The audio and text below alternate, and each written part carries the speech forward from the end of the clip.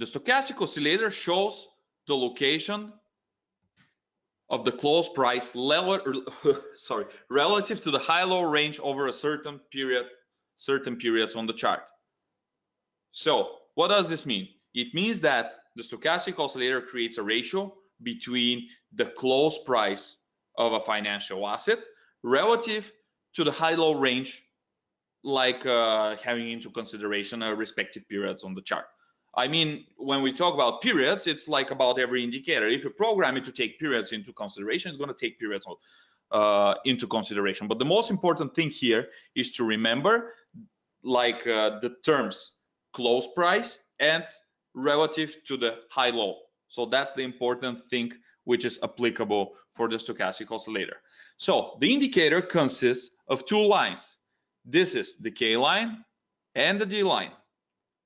And here they are, the K line and the D line. Well, notice that this is like a screenshot from my MetaTrader 4 platform. So this is how the indicator appears with the K line and the D line that is dotted. They're usually blue and red. And also the default parameters of the stochastic oscillator are 14, 3, 3. So what does this mean? 14 are the periods that are like the look back periods, meaning that the periods that you're going to use for your indicator to look back in the time when it calculates its value.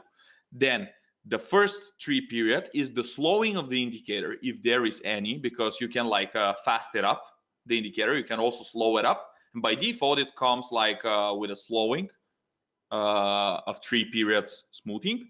And then the other 3 means another smoothing, which is like the red line. But this is something that you're going to learn in the next slide when I am talking about the calculation of the stochastic oscillator.